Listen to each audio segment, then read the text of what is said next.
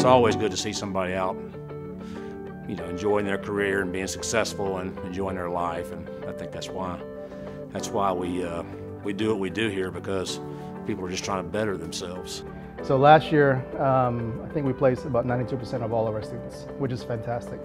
I see my graduates all the time at pharmacies and doctor's offices.